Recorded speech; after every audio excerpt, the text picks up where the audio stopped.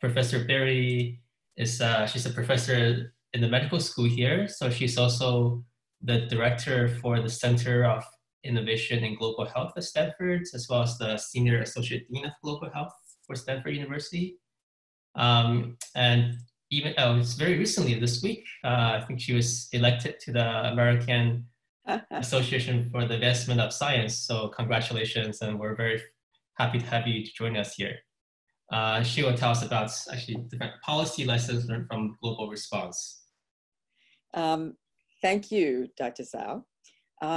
I've been asked to talk a little bit about lessons learned from the global response of COVID-19. And what I'd like to do is spend a little bit of time just going over some probably definitions for you that you already know, but bear with me. I just want to remind people that this pandemic is caused by a coronavirus, and there are many thousands of coronaviruses, but only 7 of them infect humans, of which 4 cause the common cold. One is the first one that we saw that was a spillover from a zoonotic setting, a bat, was SARS-CoV-1, which caused severe acute respiratory syndrome in 2002 through 2004, and infected 8,000 people, had a very high mortality, higher than the mortality we're seeing here, in 32 countries and in 3 months, and then suddenly, mysteriously disappeared. And we can talk about that later. MERS-CoV is another coronavirus that is still with us and is endemic. When I say endemic, it's in low levels. We've seen about 2,500 cases over the last, I would say it was identified about 5 years ago, with a 35% mortality. And really most of it's focused in Saudi Arabia. There's been a little pop-up in other countries. And it's felt to have an amplifier animal, which is a bat, which is a camel. So it went from bats to camels to humans. SARS-CoV-1 was felt to be the civet cat, which was an amplifier animal, which becomes interesting because we're starting to see COVID-19, or what is also known as SARS-CoV-2, infecting cats. I don't know if anyone saw the recent reports of the tigers in zoos and kittens that are being infected by SARS-CoV-2. But this too is also a coronavirus that is found in a bat, may have an amplifier animal. We don't know. It was postulated it was a pangolin. Pangolins being an animal that are the most trafficked animals in the world, because the Chinese believe it has its scales have medicinal properties. But again, the homology between the pangolin coronavirus and the one that we're seeing in humans is only about 90%. So that probably is not the amplifier virus. So I just want to step back and talk a little bit about public health, because I can't give a lecture without talking about public health. And we're all under quarantine now.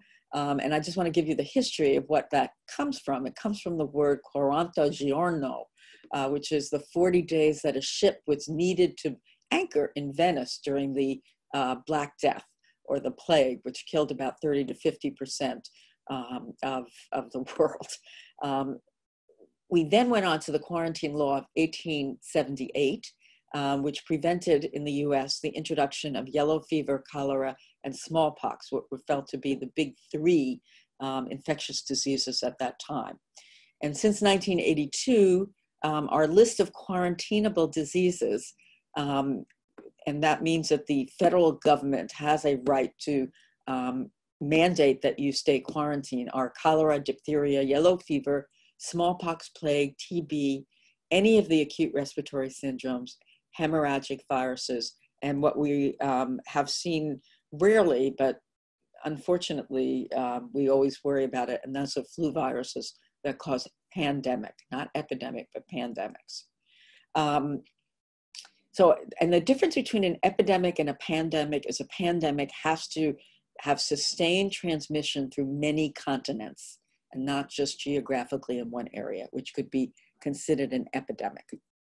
So just the history of international health regulations. Really, the WHO, which unfortunately has been recently attacked, really is our only sense of global governance right now. And that was started in 1948.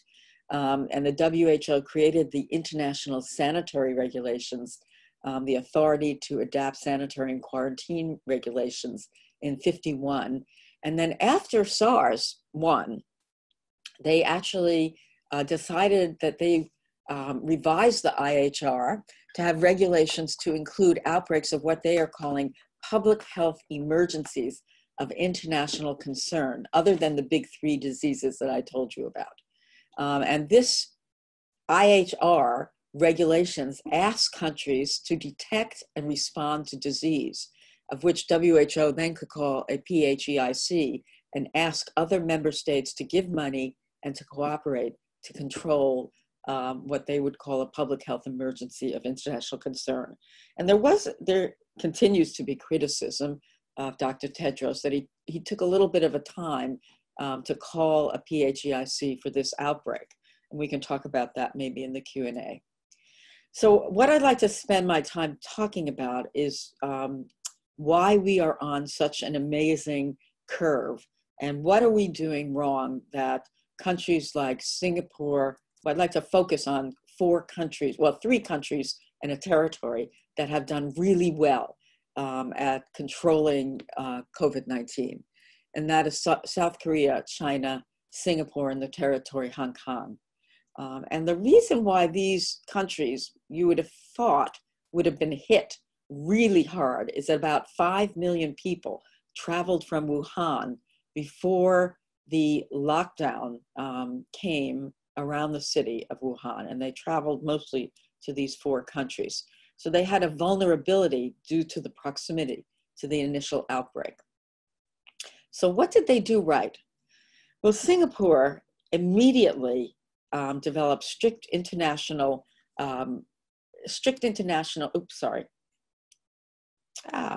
travel restrictions, and asked people to stay at home for 14 days, and did aggressive temperature screening borders. In fact, you cannot go into, I'm sorry, this keeps going on and off. You cannot go into an area of, can you see everything okay? Yes, we can see. Okay, sorry. I don't know why. Sorry. You cannot go into an area, you cannot come into Singapore without being restricted at home for 14 days. Now, admittedly, the population of Singapore is only 5.8 million, but it was the first country to have confirmed cases outside of China. And they have really managed to, by high levels of testing, lax testing requirements, anybody can get tested if you have any kind of question of whether you've been exposed. And at their peak, they did about 2,000 tests a day.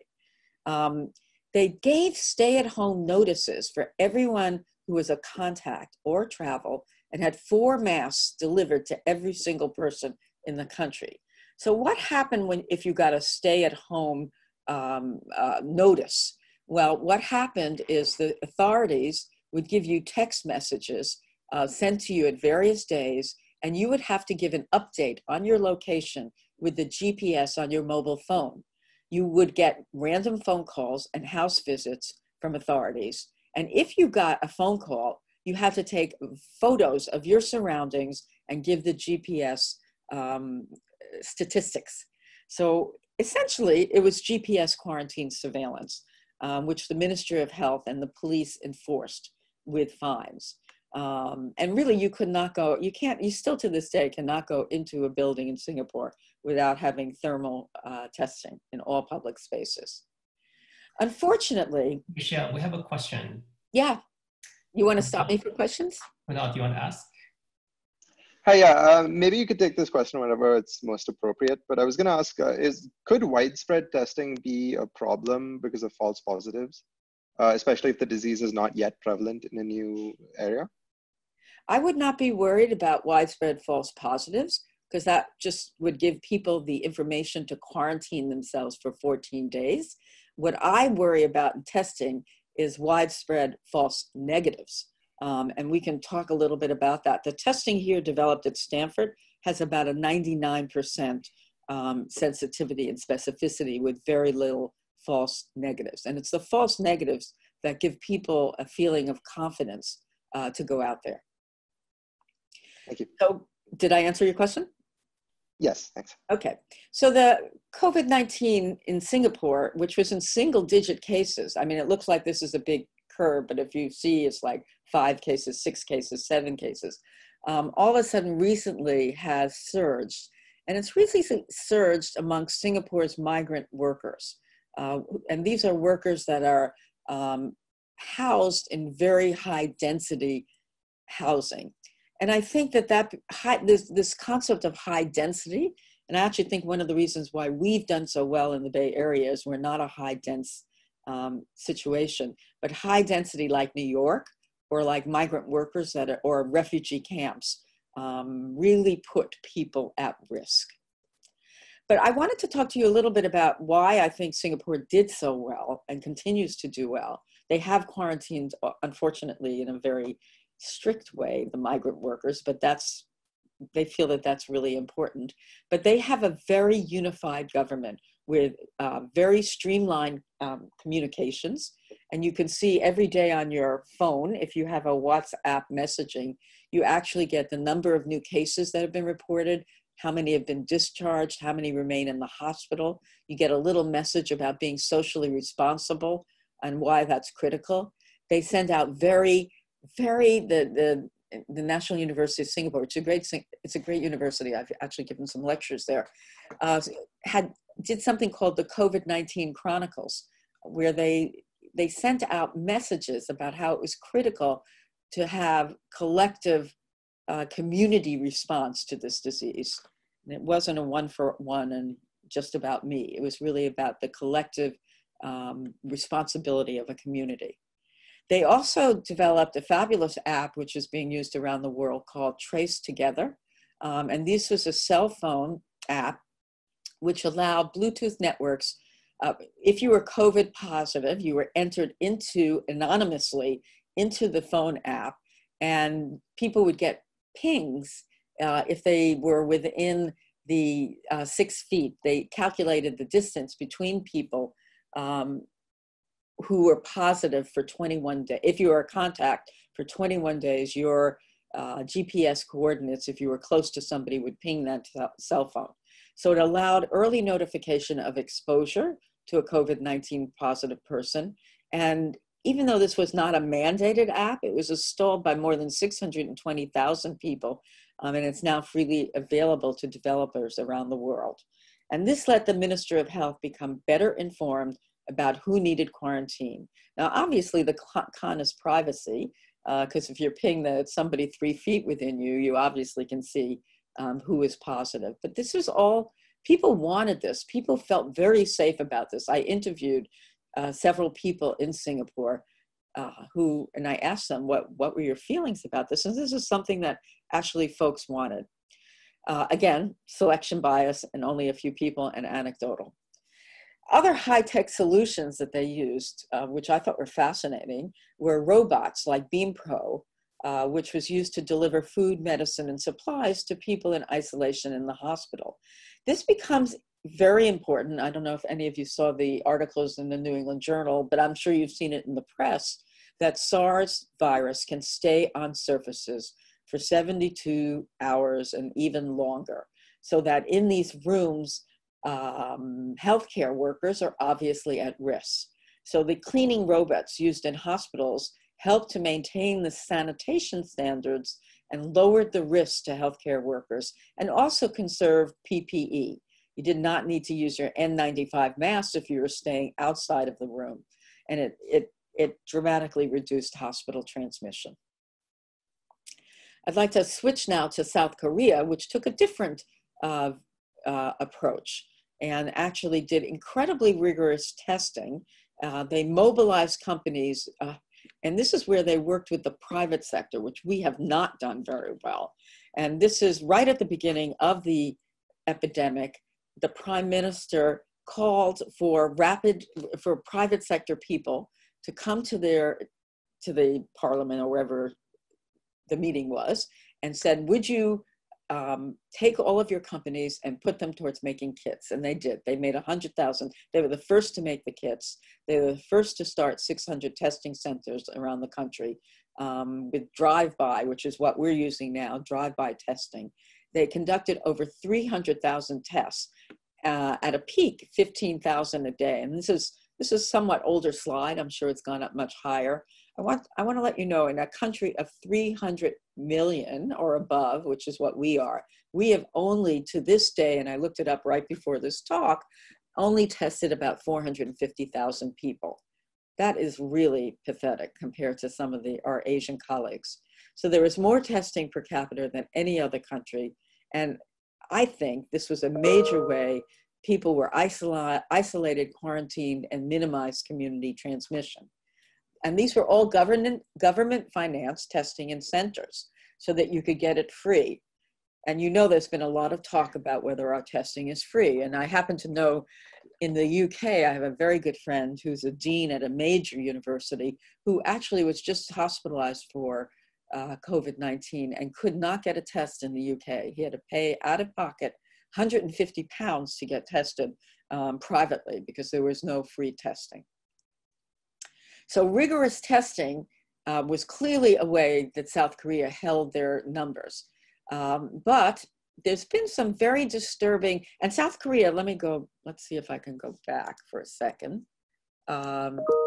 South Korea had a lack of strict lockdown. They did not even stop restaurants. They did not stop gatherings they allowed gatherings of 4 people. They only closed schools. And so they were managed to keep this epidemic at a low. They did a very advanced contact tracing using big data with security cameras and smartphone apps and credit cards. They made this data transparent and available to the public so that you knew where your hotspots were in a neighborhood. They had regular text messages to at-risk communities, and again, aggressive thermal imaging with daily press briefings and new laws to prioritize community security. And to this day, they have not had a strict lockdown. What has happened, and because they've done such rigorous testing, they are beginning to find, this is one very disturbing report. It's not peer-reviewed, guys, so don't get crazy yet. It's only 163 people who recovered from COVID-19, and they are now testing positive again in South Korea, some with mild illness. These are very low, 2.5%. And the question is, why do you have a negative test and then become positive again? And so there are in my mind, there are 4 reasons. One is that the reverse transcriptase the PCR test used may still be picking up parts of RNA that a person has recovered, after the person has recovered, that are not infectious. We know that, for instance, I work with Ebola. We know that Ebola can often, you can secrete RNA parts of the filovirus for many, many, many months, up to a year, and it's not necessarily infectious. So that could be one aspect. 2, it could be an error with the negative test, or an error with a false positive in the second one. Or 3, the virus could be reactivated. We know many viruses like EBV, Epstein-Barr virus or mono, can be reactivated after being dormant, or herpes virus, we know can be reactivated. Or I doubt that, because those are usually DNA viruses, and this is an RNA virus. Or it could be true reinfection, indicating that we have no immunity after an infection. And I think this is less likely, because I think we'd be seeing more of this. So I'm hoping the reason for this is either 1 or 2 of the issues that I spoke about earlier. So as I said, we talked about high surveillance, quarantine, and community communication. Oops, sorry. And now I want to turn to China. I like this picture. This is a picture of Wuhan. Doesn't it look like, to me, it looks like the Golden Gate Bridge, but it's actually not. It's a picture in Wuhan. And this is the epicenter, the beginning of the epidemic, which is felt to have started in a wet market which is a live animal market in Hubei province in Wuhan.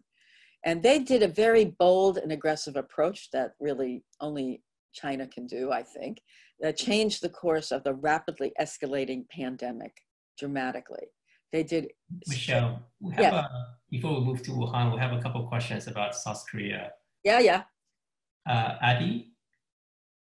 Yeah, I was curious whether the people who are testing positive again are also getting antibody tests rather than just the RT-PCR tests, and whether this means that they have what we're conceptualizing as immunity in the form of antibodies or not. So this is only a preliminary report. We have not seen the full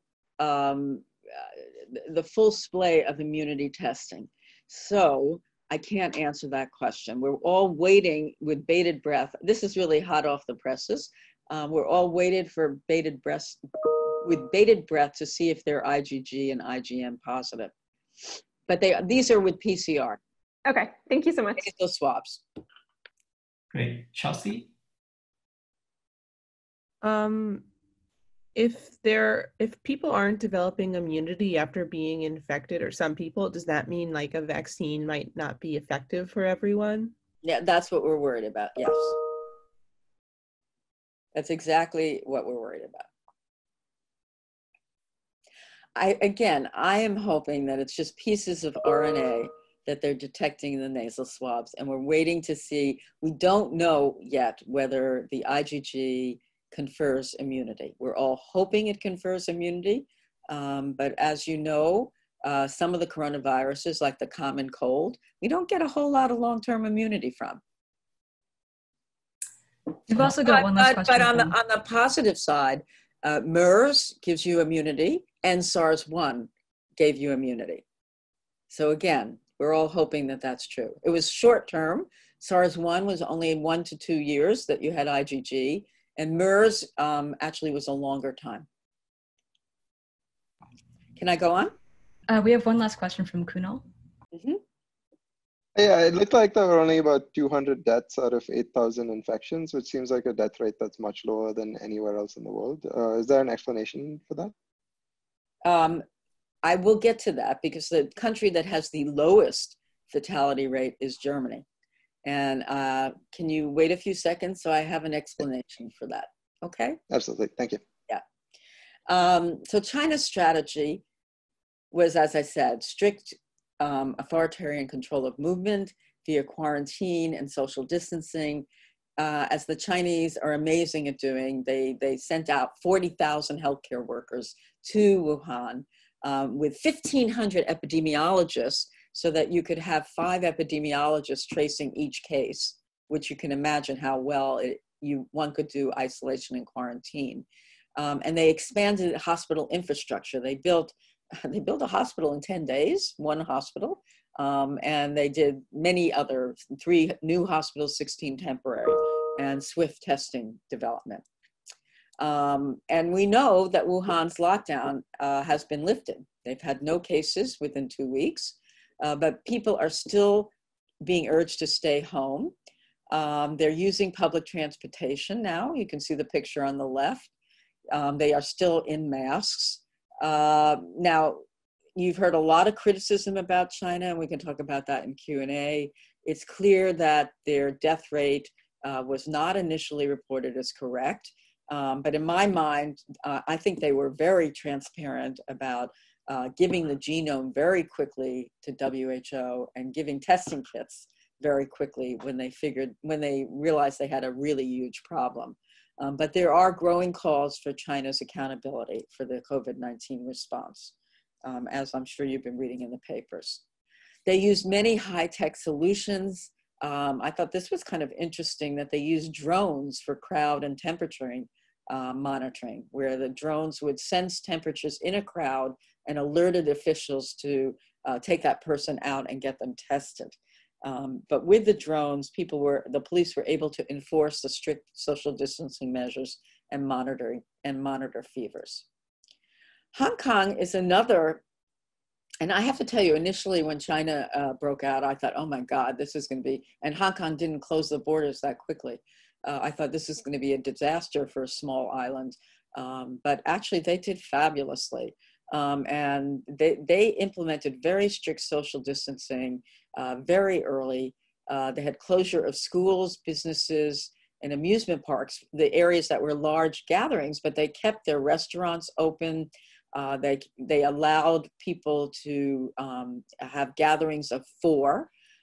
They did give anyone who came from a foreign country had to get a wristband, and it was a stay home safe app that the wristband connected to for tracking those in quarantine and making sure that they were in quarantine. Every day they had public sharing of information with how many cases, how many deaths, how many discharged. They did give, which pros and cons, you can see that little map with the hot red spots they actually told people which buildings cases resided in, the date of positivity, their symptoms, their street location, and the date of discharge. So people knew where there were hot spots within the territory. So, but why did these 4 why did these 3 countries in the territory do so well?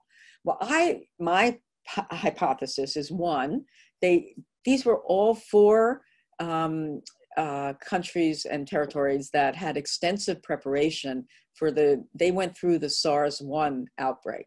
So they already had this concept of social distancing, this philosophy of collective protection. They had fever clinics set up. They did something I thought very smart early on. They did not let positive people go back into the house. They isolated anybody that was positive out of the family. And especially when China realized that 80% of their transmission was in family of COVID positive people that they left within the family. It's very hard when you have a virus that stays on surfaces to be able to truly isolate someone within a family. So they opened up tent cities, hotels, and took infected people, even mildly symptomatic people, and isolated them from the home. So they did swift and decisive physical distancing, aggressive testing, as we talked about, and very, unlike our country, very consistent, not mixed messages, coordinated public health communication. And actually very well thought out public communications. I'm just appalled. I don't know if anyone saw this morning that our president has recommended that we inject disinfectants or use UV light in our blood. It just boggles my mind that we have a non-scientist giving public health communication and potentially killing people. This was a very interesting, are there any questions about that? Because I want to move on to Italy. Good. So this is a public health, you know, everybody knows that Italy exploded. Why Italy exploded is interesting. They exploded in the city of Milan. Turns out Milan, as you know, is the fashion center for Italy. And it turns out that the sewing industry comes from Wuhan Chinese workers. So there were many Wuhan Chinese that were in Milan and brought the virus there. But there was a little town called Vo. And the little town Vo, when they had the first death, and they really had Italy's first death, they closed the town's border completely. And it's a small town. You know, there are only about, I forget, like 3,000 people. It's not very many. And they implemented mass testing of all residents. They found that 3% of the residents were testing positive. They did strict quarantine and isolation, and they absolutely stopped every single case from happening. And since 3/8, they really haven't had any positive cases. So I think this is a nice little example of how if you did aggressive testing of everyone, even asymptomatics, everyone in your area, and you knew who were positive, you quarantined and isolate, you can actually stop. This is what we call non-pharmaceutical intervention. You may have heard this term, NPI, non-pharmaceutical intervention, can work. Good public health can work. And I give a lot of credit to Sarah Cody, who is our commissioner, is a very close friend of mine, for doing shelter at home early in the Bay Area, and particularly in Santa Clara, and getting the other commissioners around to actually do shelter at home very early. And I think that's why we're not seeing, we haven't seen the surge. Right now at Stanford Hospital, we only have 11 patients that are COVID positive in the hospital with 4 on ventilators. So we are doing incredibly well with shelter in place. Here's a country where I'd like to think about religion and public health clashing. We saw in South Korea that the original epidemic started in a church where you had a mass gathering. In Iran, and I don't know if you guys remember, Iran was one of the first countries to take off dramatically. And you could say, why Iran? Well, it turns out there was a Muslim pilgrimage destination in Qom where people they actually kiss or lick, mostly kiss the holy sites. And there was massive viral dissemination there. And since then, the sites have been closed, but still angry crowds have broken the barricade. And that's pretty much why Iran took off in a very dramatic way with positive cases. And they're clamping down now with traveling screening and unnecessary travel. But they're thinking about low-risk economic activities to resume 4/11, which I think is just crazy, but we can talk about that later as well. So somebody asked me, why is it in certain countries that you have a very low death rate? And I think the country that has absolutely the lowest death rate is Germany, where it has 0.7% low fatality rate. In Italy, the CFR or case fatality rate is as high as 11%. So why is that? Well, I think this has a lot to do with demographics. It's a younger age. Well, first of all, the epidemic in Germany started in Austria at a ski resort where young skiers came back to Germany and actually passed it amongst their friends. And so the age of patients in Germany is much younger than Italy, average age 49 to 62, with many of them being on the lower age. They had a very aggressive testing. So when you have a high denominator of negatives and you have the same numerator of deaths, you're going to have a very low case fatality rate. And also they had better adherence to physical distancing, quarantine, and hospital isolation. And I love this concept. They had Corona taxis, where the taxis actually went to patients that had mild cases. And when they got worse, they took them in and isolated them immediately out of the family. They also, very early in Italy, because they had that wave of very sick patients coming in, they overwhelmed the health facilities. So they had a higher death rate because if you don't have enough ventilators, you're not going to be able to reverse those very severely ill patients. So I like to think of it, if you think about a certain amount of water coming onto your shore in waves, you're going to get a certain amount of water. If it comes in waves, you'll be able to cope with it. If it comes as a tsunami, the same amount of water can actually do quite a bit of damage. So you overwhelm whatever space you have on your island where the tsunami comes. And what happened with Italy is they overwhelmed their health facilities. So I think that if you look at each country, you'll find that there are cultural contexts as well as the way and transmission and age group and the amount of testing changes your case fatality rate. But there's no question the case fatality rate is higher in older patients, in patients that have comorbid disease, and strikingly higher in men. Even in Santa Clara Valley, we have a 70% death rate in men compared to 30% in women. And that's pretty much the same around the world. And we can talk about what some of the reasons of that are. In fact, I'm writing a paper now about the gendered lens of COVID-19. So I work mostly in Africa. So I'm sitting and waiting and thinking about this ticking bomb that's happening in Africa. This is on the left-hand side, you see the confirmed cases. It's pretty much all over Africa. And again, there are some blank areas, but we're concerned over limited testing availability. Egypt has just announced their cases. So that's a little bit you know, this was as of 4/21, but I've heard of some cases in Cairo, so stay tuned for that. But the epicenter, and I'll go back to that, you can see that the epicenter is South Africa. The brown areas are the areas where we're seeing quite a few cases.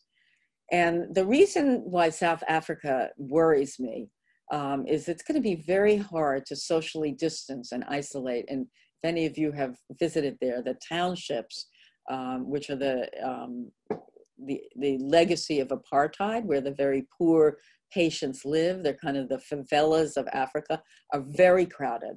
Remember, we have a lot of HIV and immunocompromised hosts. Proper hand washing is often difficult to access. I heard an amazing statistic that more people have access to cell phones in the world than have access to safe hand washing facilities. There's a lack of testing, PPE, and critical care support. Now, South Africa has taken a very tough line, very tough line. They've actually brought out their armed forces to patrol social distances. This is one of the few countries that have done that. There's a nationwide lockdown. They do have the advantage of being a young country. And remember, I said that the case fatality rate is very high in older people, so that that's the sort of silver lining, that they may be able to survive this better. And they do have a good research infrastructure that has been focused on HIV and TB, tuberculosis, now can focus on COVID-19. But there are still major challenges of the basic supplies and access to wash being water and sanitary hygiene access. And really only 15% of sub-Saharan Africans have access to that. They have a lack of soap and running water to prevent disease transmission. And obviously they don't have hand sanitizer or reliable electricity. And forget ventilators. I work mostly in Zimbabwe, and you can see when I talked to my counterpart in Zimbabwe, I said, James, aren't you worried about the ventilators? He said, no, Michelle, this is, you know, we've not had ventilators for many years, and we've had very many sick patients. So this is the way it is. There are less than 2,000 ventilators on the continent. There are 10 countries without any. There's a shortage of trained medical personnel to run the ventilators. And I got Anna Crawford, the World Bank called us to see if we could set up critical guidelines and teach people how to use ventilators in Africa. So actually Stanford is running a training session on how to run the ventilator correctly, because the COVID-19 lung behaves differently than a typical pneumonia or ARDS lung. It's a very pliable lung. So there are specific settings that we need to teach other people by really dint of what we've learned.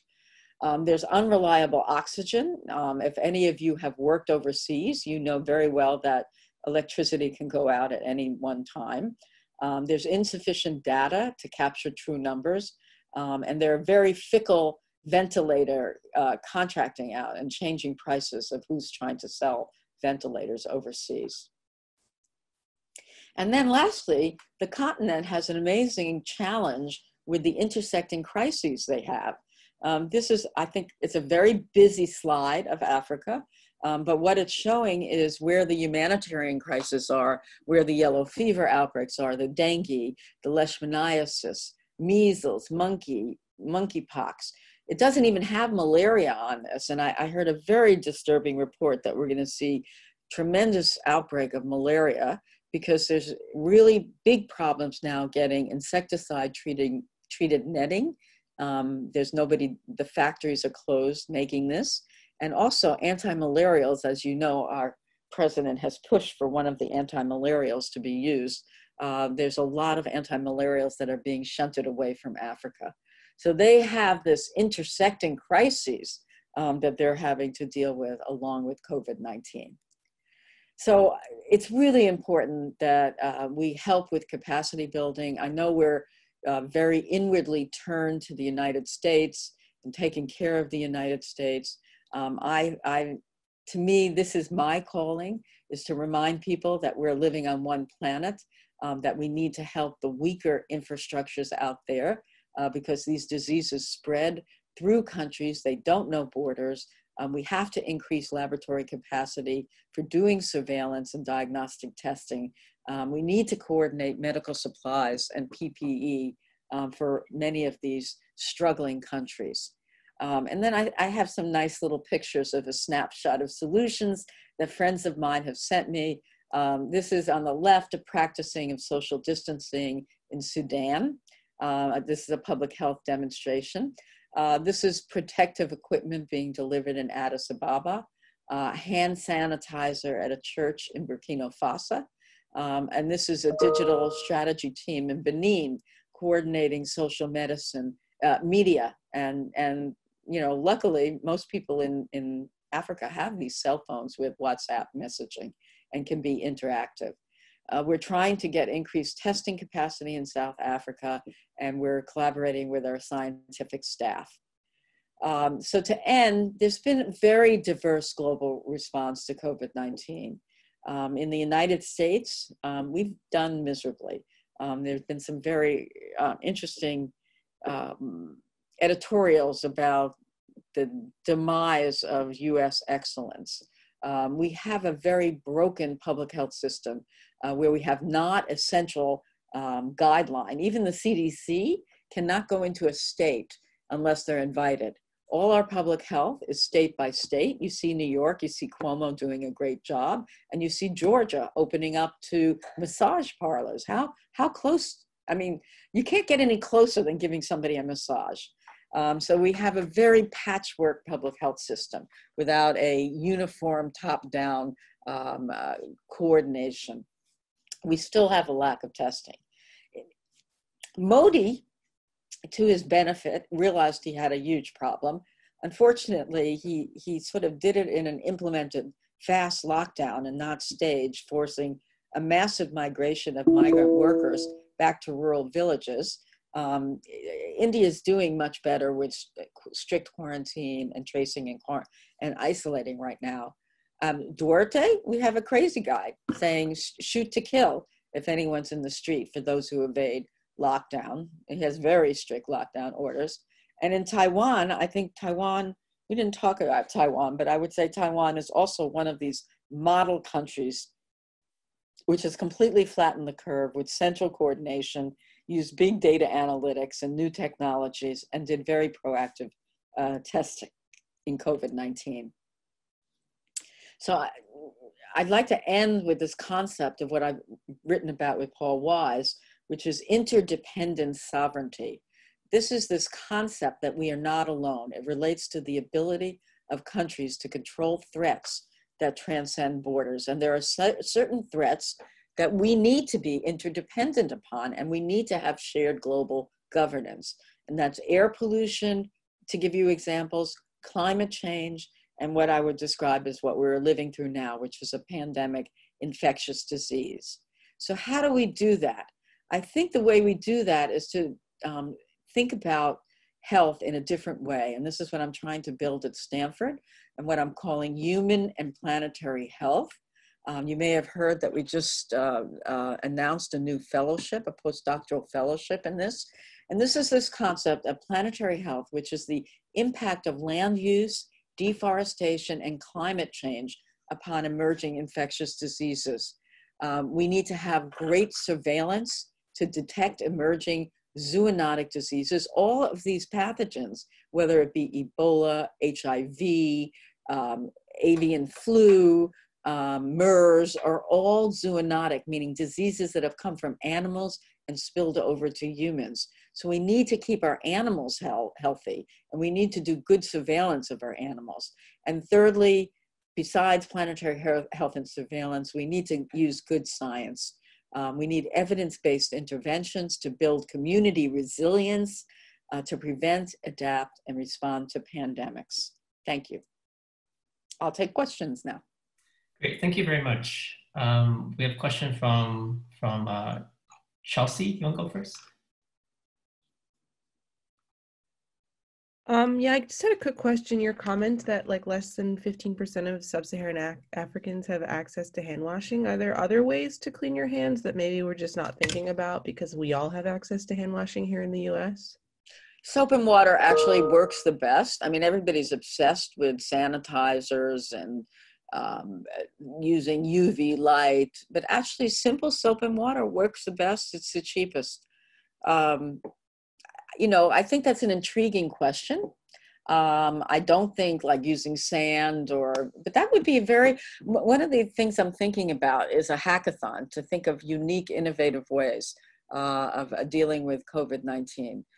In particular, I'm working now with the Justice Brennan Center and some of the Stanford law professors for the November elections and how we can have safe elections during the time of COVID-19 if we have to use polling. So it would really be kind of cool to have a hackathon to think about these other areas.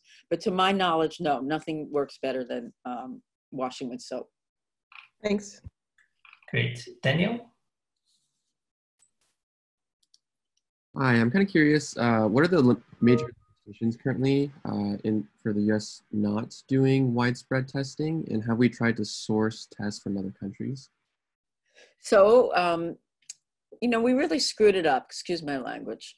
The CDC at the beginning refused to get the WHO tests. WHO actually, South Korea gave them the test kits, WHO ramped it up and they offered it to CDC, and CDC felt, no, we should do our own test. And they rolled out a test in February that was completely wrong.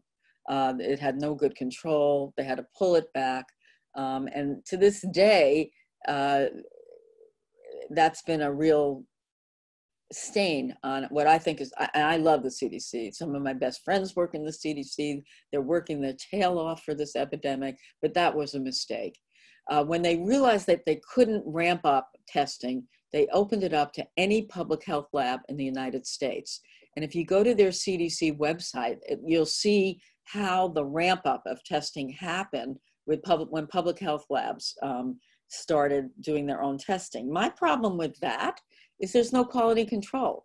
I don't know which tests are good. I know that Stanford test is good because they've done gold standard testing with it, but I don't know about these other tests. So yes, it would be nice if we had one source of testing that we could say is high quality and a negative predictive value. South Korea has shipped us tests. China's tried to ship us tests. There's no question people are trying to help. I know that there's been a lot of political back and forth about where these tests go. Do the tests go to the red states? Do they go to the blue states? You know, frankly, I don't think health should be political. I don't think health should be partisan. I don't know if I'm answering your question, but the question is, yes, we could take other tests. Okay. But again, I think it's a lack of central coordination. Yeah, thank you. Major? And actually, I don't know if you guys have heard about the recent test by Iran Ben David, which did 2,000 tests in the Santa Clara area. It's gotten a lot of criticism because he used a Chinese test that we don't know how good it was and how bad it was. So there needs to be some centrally coordinated test that has been validated. Okay. My question is related to basically public kind of knowledge about this disease, because the 4 Asian territories or countries that you talk about, like there is almost unanimous understanding of, you know, the threat of disease. But I feel like in the US, there has been some sort of a mixed level of understanding about, you know, how severe the case is. There are demonstrations against lockdowns. Like, could you comment on some of these things? Yes, I can. I can. I mean, but it's all speculative. I think we have a legacy of independence, independent autonomy, a legacy of federalism, each state out for themselves. And we have a legacy of not very good health literacy. And I think all 3 of them play into a perfect storm of a polarized public and a polarized illiterate public in health literacy. I'm sorry, that's kind of, again, my own hypothesis. Other people can chime in. It may not resonate with other people's opinion. And we don't have a sense of collective good for the society. I think we're a very generous nation. We're probably the most humanitarian donating of all the world, but we don't have a good sense of collective civil society, which many of the Asian countries do have. And some of the European, many, and particularly the Nordic countries, which I didn't even get into. The Nordic countries. They have done very well themselves. Sharon? Hi, yes. So I have a quick question kind of along those lines, is that even in the more urban areas that are a little bit more accepting of preventative measures, why are we not doing preventative measures like other countries like Taiwan and Hong Kong have done? Even like it feels like even during stay in place, we could do temperature checks at grocery stores and allow a little bit more free flowing population. I think that goes back to my slide about our patchwork public health system. We do not have a coordinated public health system which mandates guidelines. There's no question we should be doing thermal imaging. Not everybody has fever that has COVID-19, but a large percentage do. I have no idea why we're not doing it. It took a while for even Stanford Hospital to do it. They're just starting now to do thermal checking when you come into the hospital. We're way behind the curve. How do you think we can streamline this education and temperature checks in the States? With leadership. Please, all of you go to the polls November 14th. If we had someone like Cuomo that was running our country, we would feel way, way safer, and we would have a much better public health system. Mm-hmm. November's kind of far away. I know. Well, I always look to impeachment, but I failed with that. I seriously, guys, it's so important for you to vote. Your age group does not vote. And it's really important to get this person out of, we really need to have a good public health system and not someone giving us inconsistent messages or telling us to, use intravenous disinfectants. Beyond voting in November, though, what are things that we can do earlier on? Well, I think you can volunteer to help. You mean you individually? Yeah. I think there are many ways students can help. You can participate in some of the research that's going on with COVID-19. I think one of the most striking things for me is the food insecurity that's happening in our own area. I have a very good colleague, Lisa Chamberlain, who told me that every one of her children that came in to be seen in pediatric clinic was hungry. And that has to do with that the Second Harvest Food Bank uses volunteers. They have enough food, but they use volunteers to distribute the food, and all of those are over the age of 65, so they're not coming in. I think young folks should be all volunteering to do that so people are not hungry. I think we need to come together as a collective society and make a difference. So volunteer at Second Harvest. Cool, thank you. Firas? Hi. So I was curious, in the slide that you showed at the beginning of Singapore, it looks like there's been actually a pretty dramatic resurgence Yes. in the last few weeks. I think it has to do with they started testing the migrant not farm workers, sorry. I do work on the Mexican border, sorry. The migrant workers in Singapore. That's where the resurgence is. Yeah, they were all crowded in dormitories, and I don't think they were getting the testing. Okay. Because I think in the press here, people have speculated that, this means that this is kind of, like an ominous omen that a second wave could definitely occur in the United States. We all thought that. But if you look at where the cases are, they're all in migrant workers. Okay. That's actually in some ways encouraging. Thank you. Yeah, it is. Kunal? Thanks for taking my third question. So I think we know this lockdown is going to take a very long time. And some economic activity may have to resume lest there be revolts. So what do you think the economic activity that could resume first is? And what do you think the conditions that a country needs to meet are in order to be able to resume some form of activity? So I think you need 2 weeks to go by with no cases. That would be my, again, I'm not making the rules, but I'm a good doctor. And you know that the quarantine is 14 days. So I think you need 14 days in an area where you have no cases. And then you can start reopening. And I think you needed to do a staged reopening. I think young people and schools would probably be the first to reopen. I think if you reopen schools, then parents are less stressed out and that they can be more efficient at work. I think you probably will be able to open some of the small businesses which have social distancing. We're seeing that some of the restaurants are being open if you can seat people very far away, although you have to be careful. You have to have good ventilation. I don't know if you saw the study in China of a closed restaurant that had a fan that kind of managed to disseminate SARS within the whole restaurant. Because there's no question about it, there's some aerosolization. So I think there needs to be staging. I think there needs to be a time of quarantine where you don't see any cases. And if you want to hear a great economic analysis, Medical Grand Rounds, Kevin Schulman talked about the economic impact of COVID-19, and it's taped. You go to Department of Medicine Grand Rounds, and it was last week. Great, we'll send out the link to that. I'm Emily? here. I'm here.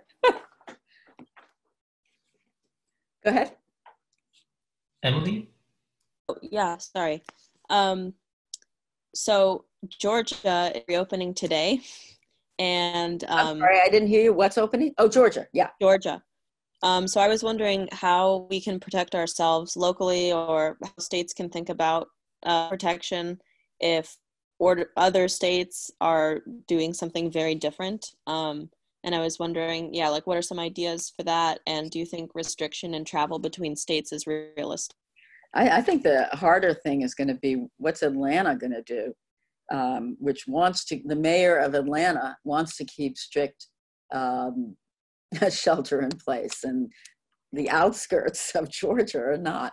So that's a little mini microcosm of what you're asking. You're asking the larger question: if red states or some states don't follow shelter in place, how do we prevent them from coming in to states that are actually trying to shelter in place? Is that your question, Emily? Emily? Did I lose you? Yeah, sorry, my internet's very bad. So I heard like 80% what you said, but yeah, that's my question about states, blue states, roughly speaking. Again, I think there probably will be interstate restriction in travel. If there's a real hot zone and you don't want people coming in, it's not going to be restriction, but you can actually do what we did when people were coming in from hot zones. And then when they come into an airport, you can actually quarantine them for 14 days. That would be my suggestion. Great. Can you also say a little bit about what are best practices for animal surveillance? Oh, I can say a lot about that. So there is something called the Global Health Security Agenda, which Obama started, which was a way that countries that have high tech ability to teach countries that don't have that high tech ability to do surveillance. And all you have to do is basically bleed animals to do random surveillance of bats, of animals that you think might be carrying new emerging viruses. And we need to strengthen that. The Global Health Security Agenda would take high-income countries and have them actually train low-income countries and give them the technology to be able to do surveillance of animals. I mean, surveillance of animals becomes so important, not only for spillover. Look at what we're seeing with antimicrobial resistance. All of our antimicrobial resistance has to do with us giving antimicrobials to poultry, to other animals to keep them healthy. That's where we're seeing the resistance happening. We need to have this concept of one health, that we can't be healthy unless our animals are healthy. There's a very large, and you can shut me up if I'm talking too much, but there's a very large grant that was just given to UC Davis called PREDICT, that Jana Mazet is running, which goes out and bleeds animals around the world and does surveillance. But they don't do it. They teach the people in the country how to do it. Okay, great. So we'll do with 4 final questions quickly, and then we'll switch over to the next speaker, Stephen. So Caroline. Hi, would you be able to comment more on the gendered effects of COVID-19 that you mentioned briefly? Yeah. So I've been thinking a lot about this. Not only the fact is, why is it that women are doing so much better? And I think there are a lot of reasons why women are possibly doing better. One is we have a much more robust immune system. We know that our immune system reacts to flu vaccine much more aggressively. We know that we have many more autoimmune diseases. So that one reason could be is that our immune system is much more robust. Another reason could be that the gendered practices of men, and men tend to seek care much later than women do. They may come to attention at a much later, sicker time in the disease. It's well known and well documented. We also know that there are other gendered issues in COVID-19, that women are bearing the majority of the childcare work. And I'm actually doing a study now looking at the drop in women-authored scientific articles that I got alerted to by Lancet. And they said all of a sudden, first authors that are women have dropped dramatically. So we're actually trying to do a count of that. There's no question that gendered violence has gone up when you're stuck in a house. We're starting to see, and they saw that even in China. They saw the rate of, when Wuhan opened up, the lines to get divorced were enormous. So, and again, when you get divorced, it's women that usually don't have the financial wherewithal at the time of divorce to be as able to take care of themselves. So there are many, and I've been trying, and if you could think of any more, send me an email, because I am writing this paper and I'm trying to think of all the very nuanced effects that COVID-19 can have on women. Siviram? Hi, can you hear me? Yeah. Yeah, so I was wondering if you could comment a little bit more on the development of a treatment. So I know that yesterday, I kind of saw mixed messaging around Gilead's drug, I think remdesivir. So some people were saying it flopped, others were saying it wasn't like conclusive enough. How concerned are you? Yeah, Shriram, yeah. I think that was irresponsible reporting. I think we need to wait till the studies are done. You cannot look, for anybody who's done a randomized clinical trial, you know, unless there's a huge trend, you don't stop the trial and you don't leak messages about something. You need to follow it out. When you do a randomized clinical trial, you actually, before you start the trial, calculate the number of people you need to test to see a significant power difference. And while you're watching the trial, there's all these ups and downs. So that was totally irresponsible about Gilead. Sorry. Okay. I don't think it was Gilead that leaked it, was it? I'm not sure. I mean, I can't imagine they would want to leak it because I got a lot on the line. Because I know the person running the study, Diane Brainerd. She's really great, and I can't imagine. Okay, yeah, I was just confused because like some people were saying it flopped, others were saying, oh, it's not conclusive enough.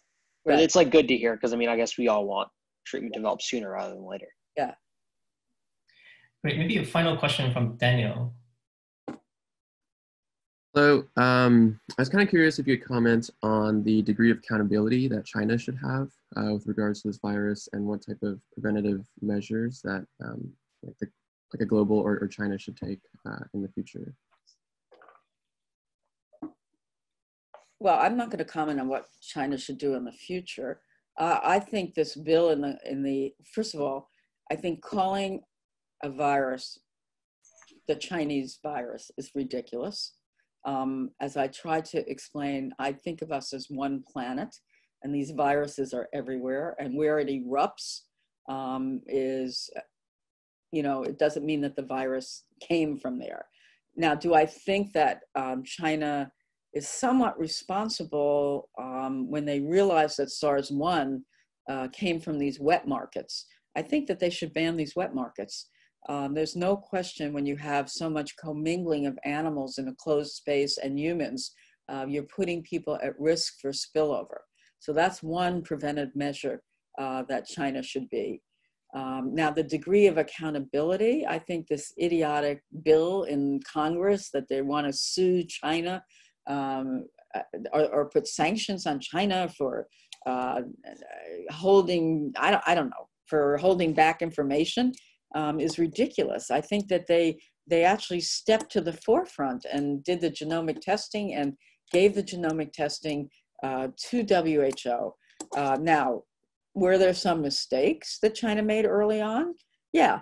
I mean, you don't quiet whistleblowers. You don't, but again, I don't think that should mandate lawsuits and calling things Chinese. I think you do need to condemn that, but you certainly don't need to put sanctions. I just think you're going to politicize health, and I don't think health should ever be politicized. Thank you. Great. Well, thank you so much, Michelle, for the really wonderful presentation. It's extremely interesting. And Okay. We would definitely love to follow up more about the hackathons you mentioned related to the elections and the hand sanitizers. Okay, I would be great to, again, thank you for inviting me. It's always a pleasure. I'm sure a lot of the students would be interested in that as well. Yeah, okay. Bye, guys. Everybody stay safe and everybody vote in November. Great. So we're okay? Okay, here we go. Yes, this looks good. We're very fortunate to also have Steve here. So Steve is a professor of epidemiology and public health, also at Stanford. And he's going to tell us about a really important topic about the quality of the data reporting. Yes. So anyway, so good morning, everybody, or good afternoon, or good evening, wherever you are, whatever time zone you're in. Second, I have to mute my phone and everything coming in, all the incoming fire. So James asked me to give this talk, and it was right in the middle of I and my postdoc preparing a paper on the quality of data reporting from all the states on COVID. So I thought I would just use that for this talk, because one of the issues with AI and CS is you have to get the data from somewhere.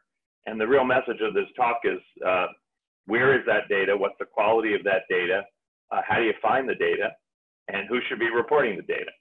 The main focus here is going to be on the state reporting of the data, but we're going to talk a bit about what data you should be looking for. And these are the kinds of questions people ask me. I don't know why they ask me, because I'm not an infectious disease expert, but these days epidemiologists are expert on everything having to do with COVID. So they ask me, how are we doing? How do you know? How long will this last? And lots of personal questions. Can my kids play with other kids? I'm 55 and healthy. Should I worry? These sorts of things. So the question is, where do you go for the answers for these things? I mean, you can go to PubMed, you can try to find papers, but are there primary data sources that help us decide this?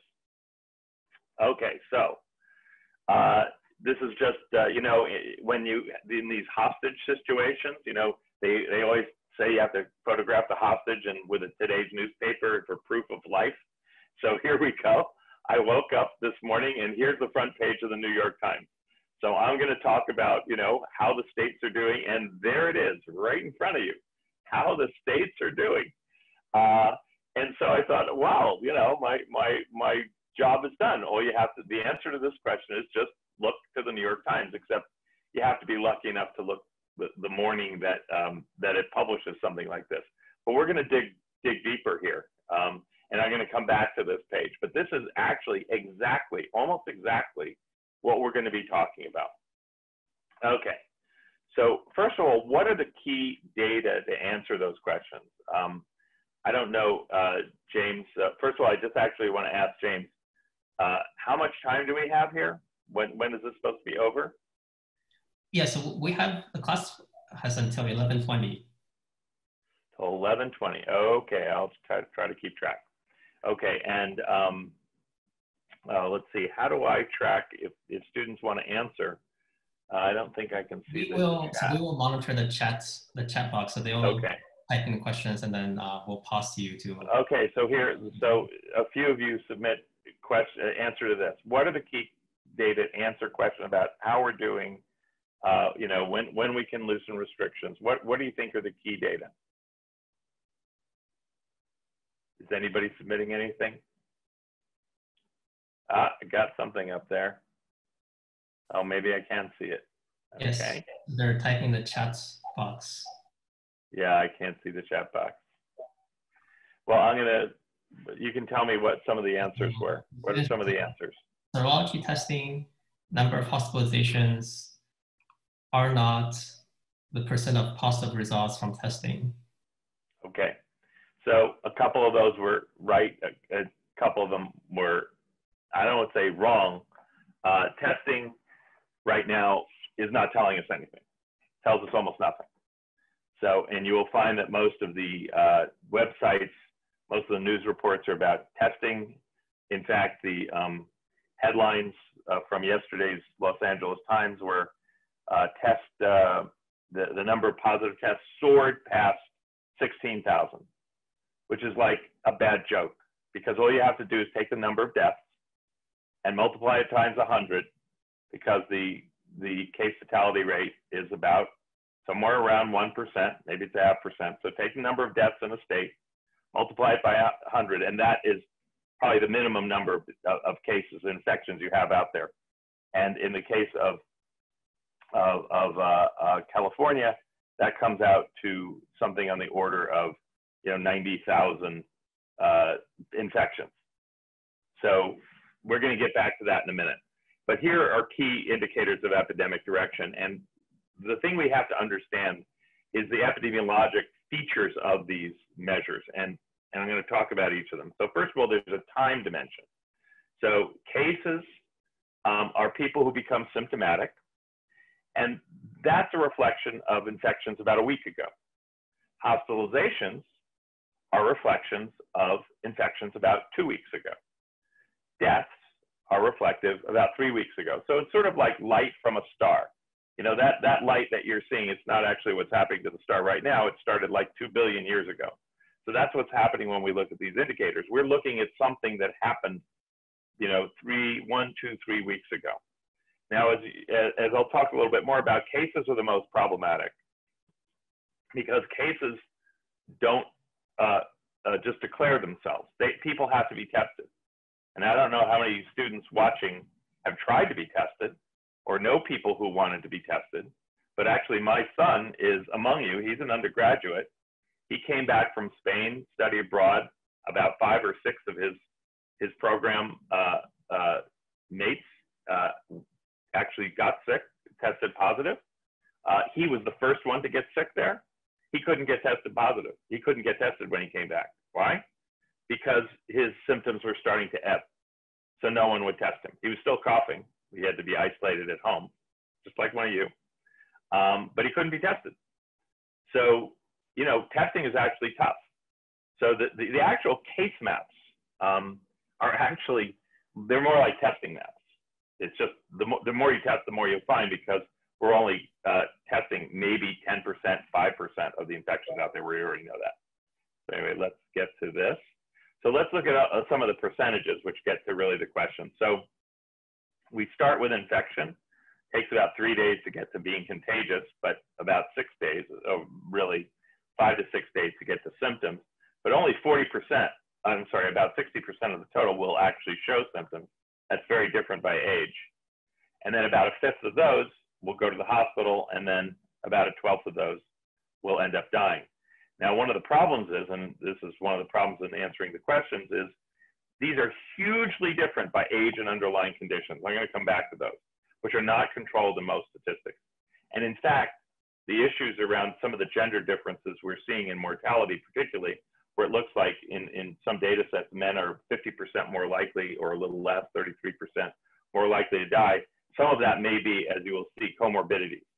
It may be that they have more hypertension, they have more obesity. I haven't seen the age, the sex, and underlying condition break down simultaneously.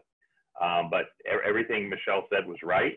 But the problem is, what we also need is data by comorbidities, and many men have untreated or treated underlying conditions. So this is one more thing about testing. These are actually from Stanford testing data. These are the symptoms in order of how frequently they're reported by Stanford by patients who are tested at Stanford. And here you have the probability of that symptom given that you actually ultimately tested positive. And here you have the probability of that symptom given that you tested negative. What you see is many of these things, cough, dyspnea, that is, really in this shortness of breath, being febrile, they're not that different in terms of testing positive or not. Being febrile a little bit, that's not bad. Actually, the best discriminator is all the way down here, chills, 22% versus only 8%. But what's the problem with this table? So here's a data science table. This is being aggregated by the data scientists. Why are these symptoms really not useful to know? The reason is, you have to, for a lot of the Stanford testing, you have to go through a video interview to get tested, just like my son. I guarantee you, if you have any of these symptoms, lower symptoms in isolation, you won't get tested. But what these are the symptoms that get you tested. If you don't have a cough, if you don't have shortness of breath, if you're not febrile, you don't get tested in the first place. That's why there's such poor discriminators over here. So what we're showing is the list of things that get you tested at Stanford, not actually the frequency of symptoms with COVID. So testing is very, very problematic in the current environment unless testing is done scientifically. So let's go on. So what we did was... We have a question related to that from Daniel. Sure. Yeah, what's the question? Daniel, you want to ask? And answered.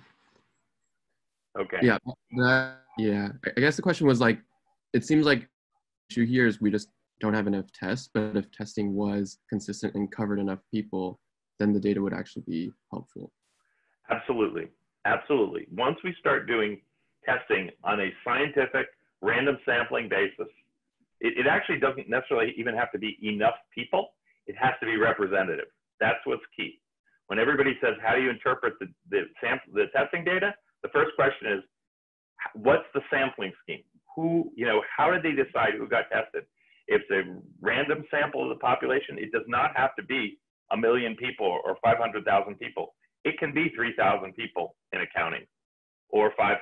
It can be a small number, but it has to be representative. So it's how were they sampled?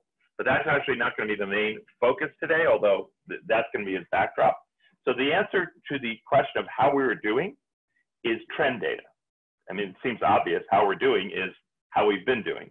And it's trend data in what? It's trend data in the things that we can sort of rely on, which are hospitalizations and deaths. And that's daily hospitalizations, so new admissions, and daily and the daily count of deaths. So what we did is we made up a reporting score that gave each state a score for how well they reported these data. And what we did was we gave you the top box is the hospital with the admissions data, and the bottom is the death data. And so that we gave more points if you report it as a graphic, that is just as a line, so people could instantly see, the famous curve that we want to flatten. You can't flatten curves if you don't have curves.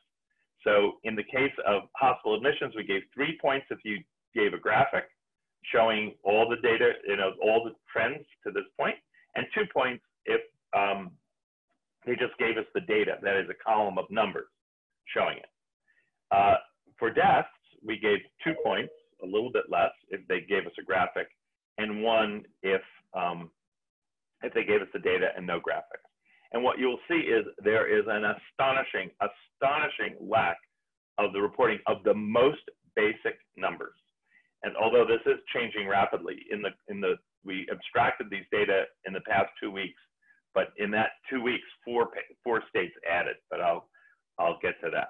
So why did we give more points to hospitals than deaths? Well, simply because they give you there are many more hospitalizations than there are deaths, fortunately, so it's a more reliable number.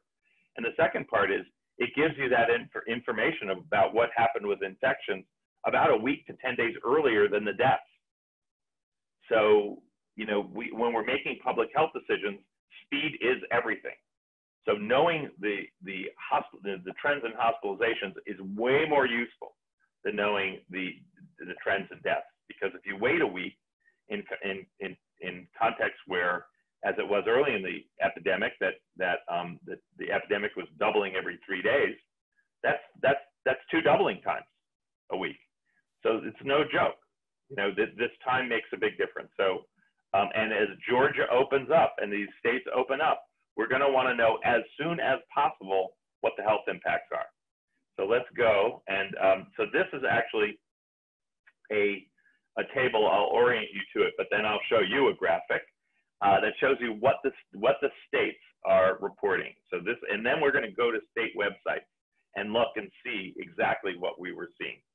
So let's see, I want to make sure I have time. Yeah, okay. So all 50 states, so the denominator here is 50, okay?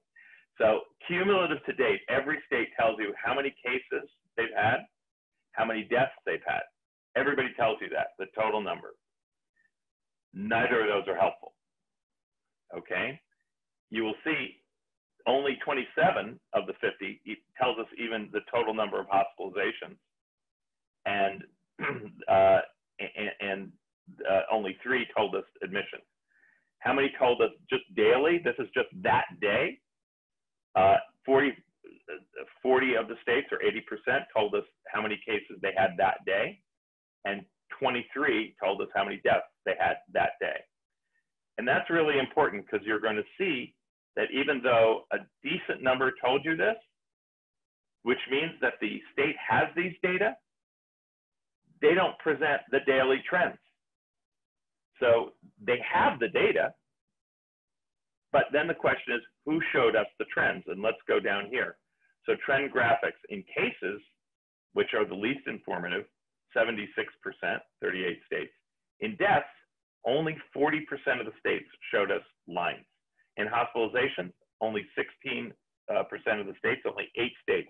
And we're going to go into the websites and I'll show you that.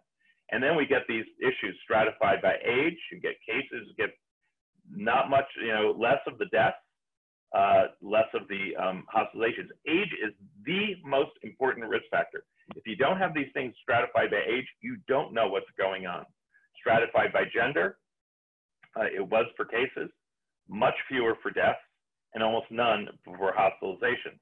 Stratified by race, 33 for cases, so not that good. Less for deaths and not at all for hospitalizations. And you're going to see that the comorbidities is the second most important. And yet only 2 states stratified the cases with their comorbidities and only 4 states the deaths. What you're going to see from New York City, we know that between 98 and 99% of the deaths are in people with comorbidities. So it's rather important to know the comorbidities, because your chance of dying at almost every age is way, way lower if you don't have the comorbidities. Now, of course, the comorbidities, which are things like hypertension, obesity, kidney disease, et cetera, heart disease, go up with age. So those things are tangled up, which is why you have to separate it out. Okay, so let's go to the map. So this is the map that we developed that shows the quality of slides. Yeah. So the states that do not report hospitalization and other information, do you think it's because they simply don't have that data? Because it's no. They all have the data. They report it, everyone reports it every day, but they report it sometimes as just totals to that day. So that's what I was showing. So first of all, they should have the data. So the states are responsible for being the primary reporters of the data that other people use. And for most of this data, they have it. All they have to do is subtract yesterday from today and put it in an Excel sheet. That's how stupid this is. And I'll show you it in a minute. So this is our map of the quality of reporting. So every state that is in red reports none of the numbers that we said, which is either a trend of deaths or a trend of hospitalizations of any kind. No data, no lines. The ones in yellow are the ones that the maximum score you can get is 5, gave us trend graphics for both hospitalizations and deaths, and everybody in the middle, and their variety in the middle. So we're going to go into the website and I'll show you how this looks. Okay, so here you might wonder, how did the New York Times do this? So let's look on the interior page. This is the interior page. It shows like every state. It's a really beautiful graphic, and all data science students should know how to create these sort of panels. But the most important information is right down there at the bottom. Here it is. I'm going to have to read it to you because it might be too small on your screen. New York Times database of reports from state and local health agencies and hospitals. Dates for stay-at-home orders were assembled from state and local local governments and local news reports. Population basis estimates are from the census. Data as of basically last night. So they are getting their information from the states. The states just aren't displaying it like this or anything like this. So this is part answer to James' question. All these derivative sites that a lot of computer scientists are putting up, they come from the state health departments. And I will also point out that many of these derivative sites actually themselves don't always report the critical numbers, but they're much better about it. But most people, just citizens, my neighbors, don't know where these sites are. They go to the health department. They go to the CDC, which is one of the worst of all. So they don't know that Johns Hopkins has a COVID data tracker, which, by the way, I will show you, does not have all this data either by state. This is why the New York Times, this makes news. Okay, so let's now go back to this, and let's go to some of those websites. So I'm going to share my screen. It's very dangerous. I'm going to share it okay, so let's first of all go to New York State. Okay, can everybody see my yes. Okay, let's go to New York City. So this is not a state, this is a city.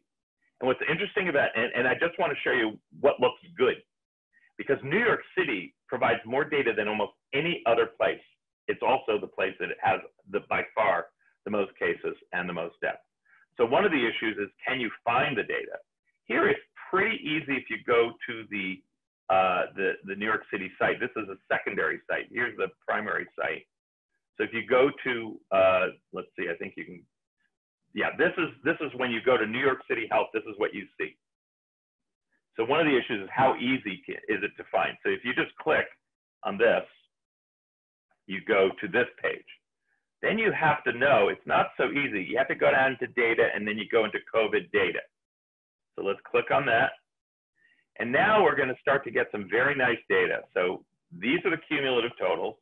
As I said, those are not so helpful. Here's the number of confirmed deaths, and here are probable deaths. So these are the numbers you're hearing, about 15,000 right now. But this is where you start getting nice pictures. So here are the cases, and now it's animated. Here are the hospitalizations, and here are the deaths. Now, one thing interesting, this underscores how tricky hospitalizations are. You see there's a drop, drop, drop, drop. Do you think that we're having less cases periodically? Why is it dropping why does this look like a sawtooth? Anybody have a guess? It's weekend and people are not testing? Yes, very smart. It's the weekend. This is Saturday and Sunday. So this just makes my point that the number of cases is simply the number of tests. They're not testing much on weekends. So, And I will tell you, and we actually know from just yesterday's release, that these cases represent maybe 5% of the total. We know instantly from the number of deaths, 15,000, just multiply it by 100. So what is 15,000 by 100, 150? It's 1.5 million. So we know instantly there are probably 1.5 million infections. They're reporting 141,000. So it's undercounted by about 90% at a minimum. So, and we could do, that's just back of the envelope, but this just tells you, this just tells you how much you're testing. But anyway, but hospitalizations, and the other clue that these are not real cases, is that the timing, the peak of cases and the peak of hospitalizations seem to occur around the same time. See, the curve does not really shift over. Hospitalization should be about a week or two later, week and a half, and it's not. But hospitalizations and deaths are hard endpoints. And if I look at deaths, about a week later, you see? Actually, they're not even so hard because there are all sorts of issues with attribution, but we won't get into that. So this is very, very nice. But now down here, now these are rates by age. These are rates standardized by the population side. So this is really nice. And you can look at hospitalizations, you can look at deaths. This is really fantastic. What this does show you, by the way, is people under 64 are not immune. There's a fair number of deaths that are happening. In fact, a quarter of all the New York deaths are happening under 64, a quarter. So this idea that it's only old people, not true. Here are the rates by sex: cases, hospitalizations, and deaths. So the men are dying at about, here it looks at on a standardized rate, almost double the women. But then this is really where the most interesting data is, and which is, I'm sorry, it's the data summary on deaths. This you don't get from any other site anywhere in the country. This is the deaths broken down by age and underlying conditions. See that? And here's the underlying conditions unknown. When you do the math here, 99% of the deaths are in people with underlying conditions at all ages, including people 18 to 44. Underlying conditions, what are those? Diabetes, lung disease, cancer, immunodeficiency, etc. So I'm not going to spend more time here. I'm just showing you how informative this site is. It allows you to answer lots and lots and lots of questions. Still not perfect, but it's awfully good. So now let's go to New York State. Okay, so that's New York City. Really great. New York State. Let's see what we can find. Okay, so here's the front page. Where's our COVID information? What you need to know, nothing. This looks like the end. Help stop the threat. Look at that. All the way at the bottom, COVID tracker view. You have to know it's there. Okay, so let's look and see what they tell us. Okay, view. So right off the bat, you have no idea the information there. Okay, so this looks really nice, right? So total persons tested, 35,000. Total tested positive, 271,000. Remember, this includes New York City. But do we have any trend data? No. Do we have, is any deaths here? No. So let's say, okay, let's go down here. Well, first of all, let's look for daily trends. So I said it had no trend data, but here it is. So let's click on that. What do we see? Cases, just tests for the last 7 days. And you want more than 7 days? That's good. This is cases, only cases, no fatalities, no hospitalizations. So let's go down here and look for fatality data. This is very nice. It's broken down by many things. Do we see any trends? No trends. This is just as of today. Click for trend view. We get back to cases. No trends in fatality. So we don't even know the daily number of deaths in New York State, and there's nothing on hospitalization. So this is why New York State got a very bad score. So this is what it means to fish around these websites. And I'm sort of an expert. A regular citizen doesn't know what to do. So that's New York State. So New York City is great. New York State, absolutely miserable. And it didn't even have this data until a few weeks ago. So let's go to California. Okay, so here we are. So right up top, so this is very different than New York State, right? Right up top, COVID-19 updates, okay? And there it is, COVID-19 by the numbers. They give us hospitalizations, they give us ICU, they give us total number of confirmed cases, they give us cases up here, fatalities down here. What's wrong with this? So we click on that, or we just get a PDF. What's wrong with that? We don't have any trends.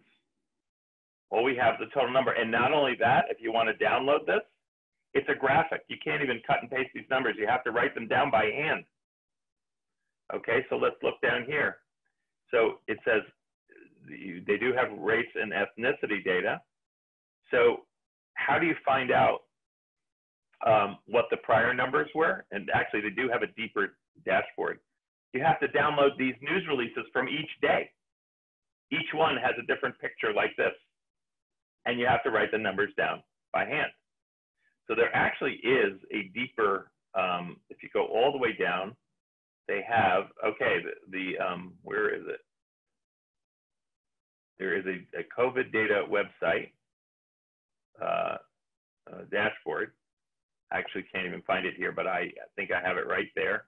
And if you do like 2 or 3 clicks, you go away from the health department, whoops, and you find this. So it gives you the trends and deaths. So this is good. So we gave them credit for this, even though it was 3 clicks away. And you saw, I couldn't even find it at that time under pressure of the class. But they do not give you the hospitalizations. So California got a score of 2 for this, about 4 clicks in a completely mysterious place. So let's just look here. This is Washington State. This is actually an example of a good one. So you go to Washington State, right up top, novel, coronavirus, and some of the data is right there on the front page. And you can choose current status, which gives you totals, epidemiologic curves, which gives you deaths here, gives you confirmed cases, where are the hospitalizations, and there are the hospitalizations. Now this isn't perfect. It does it weekly, but that's not bad. It's not bad, but I would rather daily. And you can get, it's only by week. And that's select all. So we actually gave Washington a 5. Oregon, actually, I see we don't have that much time. I'm not going to go into Oregon too much. They got a 2. Let's see if I can, what else I want to show you. Here, okay. Well, Would now be a good time to take a few questions, by the way? Yes, now would be an excellent time. Okay, so we've got some questions. Let's start with Sharon. Yeah, let's start. Sharon, do you want to speak up? Yes, sorry. So I have a question on, would it be possible to look at the difference in trends of deaths from previous years and extract out the difference or normalize those trends to to extract possibly what could be from COVID-19? Yes, so I should have been clear. These are COVID-19 deaths. That's what these are. So what I'm looking for is trends in COVID-19 deaths. Now, that said, what you just explained, what you just described, is something that many states are also doing, just to look at global health impact, which is that they look at the average in these months of the number of deaths. And that includes everything from auto accidents to everything. And they look at how many deaths there are being reported now. And they look at the difference between those curves, and they say those differences are the total differences you can attribute to COVID-19. And that's a real population health perspective.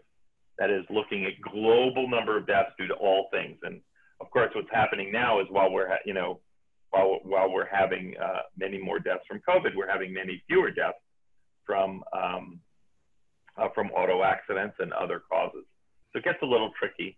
They also are looking at this for people with flu-like illness, because the CDC has a regular monitoring system for flu, and they have the tracking of ILI, influenza-like illness, And you can look at the deaths and incidence of, related to ILI, which is just syndromic. That is just a syndrome that looks like the flu. So yes, you can do that, and people are doing that. But these are actual COVID-associated deaths. Now, all that said, a lot of people die and never get tested. They're dying in hotels, they're dying in their apartments. This happened particularly in New York City. Just read about it in today's Times, about people who were sent out, tested positive in hotels, and they just died in their rooms, even though they weren't that sick. So the attribution to COVID is tricky. There are also people who have underlying conditions, and as I say, they may get tested, they might not. Maybe they died really from the underlying condition, and they would have died from a bad cold, but that gets attributed to COVID. So the attribution is a little tricky, but it's, but we need to see the data. Michelle has a question. Sure. Oh, Steve, can you hear me? I can. I started to write, is there any prospective data on asymptomatic patients? I don't know if you saw the New England Journal article came out today about asymptomatics in nursing home. So I didn't see that article. This is the thing about COVID these days. If you're 3 hours behind, you're left in the dust. So the 3 hours I was spending preparing this are the 3 hours I didn't spend keeping up. It's absolutely a fabulous talk. Fabulous talk. Yeah. Are there any other data on prospective testing? So symptomatics. So I don't know it. Obviously, there's going to be lots of retrospective studies done based on the serology, and then we're going to look going forward. Going backward at people who never had symptoms, but they are positive IgG. If you're saying, do we have large-scale surveillance right now of active infection and people who are not symptomatic, I don't. Just to figure out whether there or not is higher than one disease. I think we're going to know that when we get serologic tests, and as you know, some of them turn positive, maybe unreliably, pretty early in the disease. When we get that on a scientific basis going forward in waves, there may be that data right now. I don't know. Oh, okay, I'm sorry. Keep going. Yeah. I'm learning so much. Tanya has a question as well. Yeah, so like building upon Sharon's question, so like tracking deaths from previous years and comparing it with like after normalizing with the current year, wouldn't that also include some deaths that might not be directly due to COVID-19, but just because like hospitals are getting overwhelmed?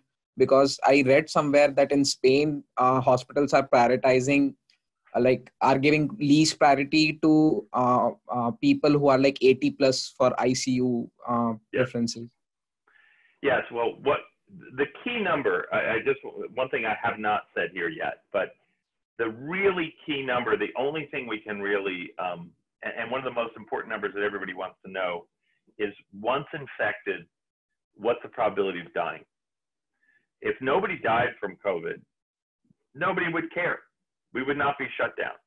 So it's the fear of death from the spread of the infection that's really driving everything we're doing right now. There are many things that affect that. One is age, one is comorbidities, and the third is the ability for the healthcare system to care for these people properly. So for example, in New York City, maybe if those three people, those folks who were being farmed out to hotels were in the hospital, they wouldn't have died. In Italy, we know absolutely for sure that there were people who died because they could not get the proper care in the hospitals and they were running out of ventilators, everything. So when you look at the death rate per infection, which probably is a little less than 1%, but much higher than that as you get older or have underlying infections, that clearly goes up in systems that are overwhelmed. So it's probably closer. I mean, the case fatality rate and what's called the infection fatality rate are two very different things. And this is why the death data, reliable death data, is so important. Also hospitalization, so we get a sense of how serious the cases are that are going into the hospitals. You can back out the numbers and figure that out. Like what percentage of people who are infected are going into the hospitals. We know what that should be, but if it's too low a number, then we know that there's lots of people who are seriously ill that are not getting into the hospitals.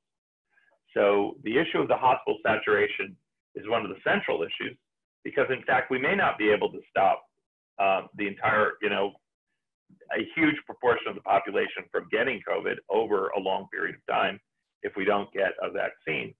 But what we want to do is keep it at a dull roar so that the full resources of our healthcare system can be devoted to every patient and nobody's turned away who might need help. And it's particularly important for COVID because it seems that there's this phenomenon where people seem to have a plateau phase, some of them, and then they deteriorate incredibly fast. And if they're in a hospital, they can be saved, but if they're not, they meet an untimely end. So I guess that's all I'll say with that. But the issue of what the actual fatality rate is, both per case and per infection, I have one slide here, which shows how it differs among cities. It differs pretty dramatically among cities. In New York, it's pretty high. The systems where they were overwhelmed, Detroit and New York, are much higher. And these are case fatality rates, that is people who are identified as having COVID, not infection fatality rates, which includes the silent cases. So infection fatality rates are by definition at least half of the case fatality rates, because about half of people have minimal symptoms. Okay, thank you. There's a related question from Major about indirect fatalities. Yes. Yeah, so I'm curious about, is there any people looking at indirect fatalities? Things like, malnutrition due to loss of income, unsupervised kids doing dangerous activities. People are reluctant to get in hospital for other conditions, lack of emergency response for other stuff. So I know for a fact that the Santa Clara Health Department is really, really worried about that, and they are starting to monitor that. They're developing a task force specifically on that. There have been a few academic studies starting to look at that.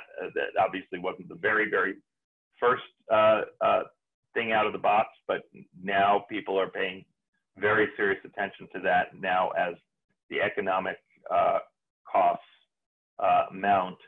And it's very, very important to recognize that this is not deaths from COVID versus nothing. This could be deaths from COVID versus deaths from the shutdown.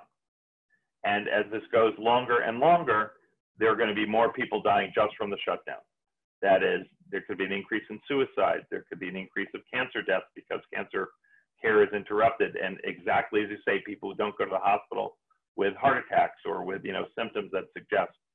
So we're going to have to start the overall public health impact of the response is something we are just starting to. We're going to have to pay very, very serious attention to. It's not just dollars versus lives. Increasingly, it's going to be lives versus lives. Will it be as many lives as the COVID could claim? Probably not, but it's a serious consideration, and you measure health impact not just by lives but by suffering. And actually, another thing I should have mentioned about COVID that gets lost is, and Michelle maybe can speak to this, is that it looks like this virus causes organ damage in severe cases, lung damage, kidney damage, heart damage. So even people who don't die are actually, there's some proportion that are very severely affected, and we don't know the long-term consequences of COVID. It's not just death. It's not like in some ways, not like a bad flu where it does seem like that doesn't cause, as I'm not an infectious disease doc, doesn't cause as much peripheral organ damage outside of the lungs. I'm not even sure how much permanent lung damage that causes, but COVID looks like it does. So that's also what makes it quite different from the flu. And Michelle, you're watching. Can you just either say yes or no? Am I right about that? No, I totally agree. We're seeing now permanent lung damage. We're certainly seeing myocardial damage. We're seeing strokes. We're seeing kidney even progression to hemodialysis. And this is not something we usually see with flu. Right. I mean, you can get acute myocarditis, inflammation of the heart with the acute illness, but this is the chronic sequelae of this. It's a very nasty virus. Yeah. So this is actually being missed by most of the current statistics, and the comparisons with the flu, which just look at infection fatality rates, miss this whole other picture. They also miss the fact that probably 8 to 10 times more people are susceptible to this virus than ever get the flu, because there's lots of cross-reactivity in the flu, and obviously there's flu vaccine. So the entire country does not get the flu, but the entire country could get this. And so even if they were,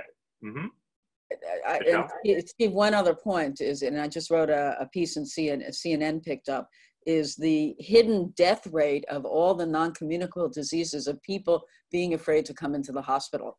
The heart attack. Yeah, I mentioned that, right? Maybe you were looking at an email. I said that, yes. Sorry. And that's absolutely a big part of this. So that's why I was saying that we have to start looking at total death rates, and that's why I'm saying it's lives versus lives. It's not just lives versus money. But we absolutely have to get these data in shape so people know what's going on. And the other part of it is that these shutdowns depend on people cooperating. So there has to be complete transparency, really good communication. And part of these data, yes, you can dig them out if you have a team of reporters, but if the state is not reporting the data clearly and people understand why they're doing what they're doing, you won't get acceptance of this.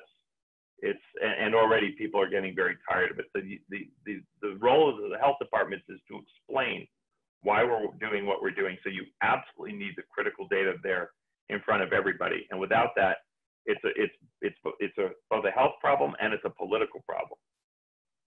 Daniel has the question. Yeah, so I wanted to ask, so what are hospitals currently using to report their COVID data? And have there been any attempts to either centralize this data reporting or some sort of algorithm to parse through EHR data in order to pull out COVID data, comorbidities, and this other information? The answer to that is, I think it varies by state. And right now in California, you saw their top line hospitalizations. They are required to report these hospitalizations. I don't know if that's true in every state. There is a CDC guidance on how to fill out death certificates for COVID deaths.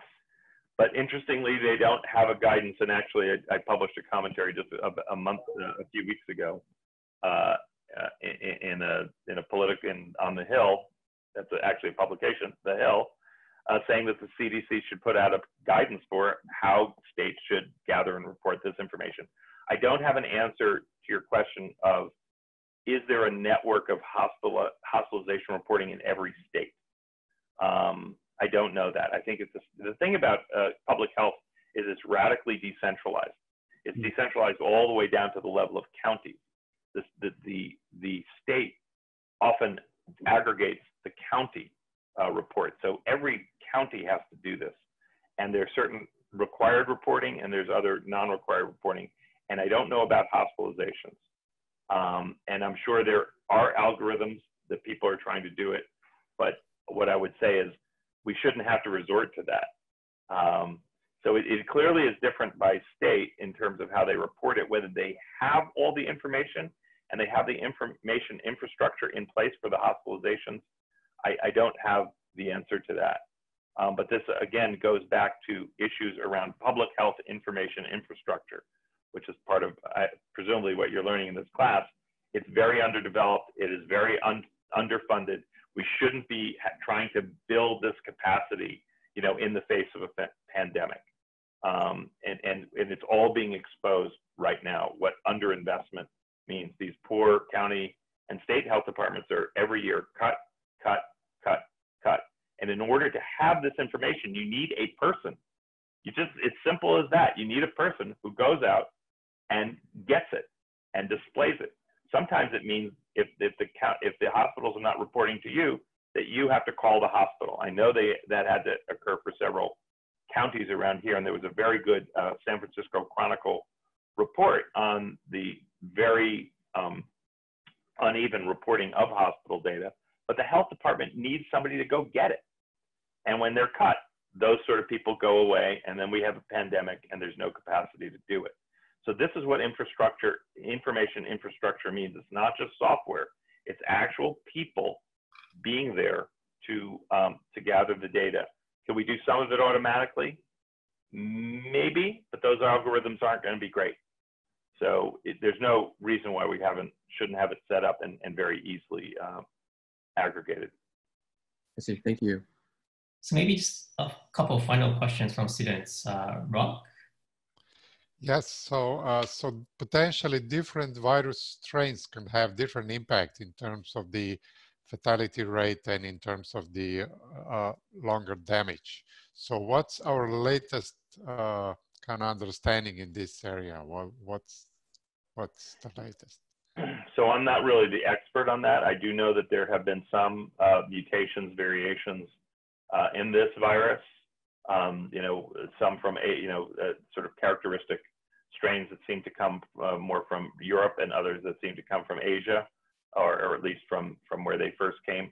I don't know if we have a good handle on whether they actually have different mortality patterns. If that data is out there, I just don't know it. Maybe Michelle knows it. That's much more in the virology sphere. Michelle, do you happen to know that? We don't know that. There's been very few small mutations, so it's unlikely. Yeah, it doesn't seem like that's playing the big role. I will say whatever role that changes in the virus are playing right now, I think issues around who gets it and who's protected, I mean, are much, much, much, much bigger. The differences according to hospital saturation, according to race, according to access, these are hugely greater than maybe subtle differences due to the virus right now. That may have an impact on vaccine and immunity, though. And we'll find out, that we have that experience with flu. There are many different strains of flu. Whether the vaccine that will be developed will be equally effective against every strain of COVID, we'll have to see. It depends on exactly what the vaccine is targeting. So, but that's speculative. I'm not the expert on that. We actually have a group of students working on projects that are looking at exactly that question of different strains of virus and its impact on selection and immunity. So hopefully they can tell us in the research update next week. Yeah, that would be great. I will just say, just the overarching thing is you guys are seeing science in the making. This underscores how science is not a collection of facts. It's a slow accumulation of lots of little facts. And we're seeing it happen right now. Michelle talks about a paper this morning. There'll be a paper tomorrow morning. There'll be a paper the next morning. Every one of these, this is science. This is science, what you're seeing right now. And the questions we can't answer today, we'll have better answers in 2 weeks or in 2 months. So this is what makes science exciting. It's sort of a gigantic worldwide laboratory in how facts are created. And they are not facts that are just you read in books. They're facts that are created every day by scientists and people like you right now. So I can't wait to see what you find. Great. Thank you so much, Steve. The students also ask if there's a draft of your paper that you mentioned that might be available soon. Well, all I can say is JAMA is looking at it right now. And we'll see if they don't take it. So I can't share it right now. But we didn't put it on a preprint server. Maybe we should have. Sometimes that gets you into trouble. Well, thank you so much for the very interesting presentation. Thanks to both you and Michelle for joining the class today. This is really helpful. Well, thanks for having us. It's been a pleasure. I hope you guys had a good time.